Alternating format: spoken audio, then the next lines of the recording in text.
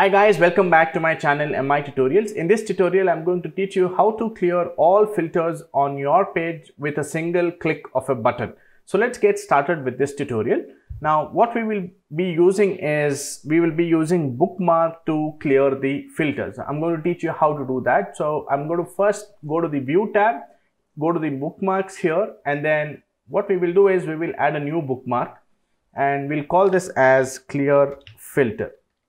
Okay, and now what you need to do is you need to make sure that you have not selected any of the filters on the page over here. Make sure all your filters are cleared, and then once you've created this bookmark, you need to click here and go click on update.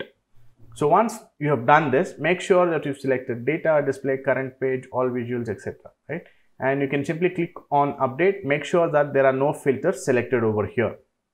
Okay, now let us check. Let us go back and check. Let's say we select a filter here, and then let's say we have a filter on serial, and then let's say we've selected 2018 over here.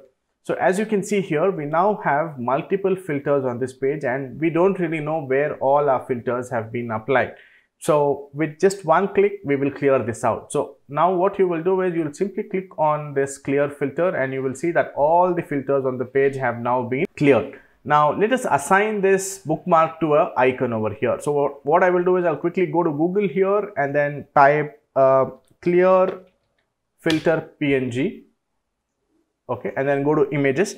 Choose the image that you like. I kind of like this image. I have saved this now. I will go to the insert tab and then click on image, and then this is the image that I have downloaded. I'll import this and I'll resize this quickly to match my requirements, and then once this is here, I'm going to click on this image here.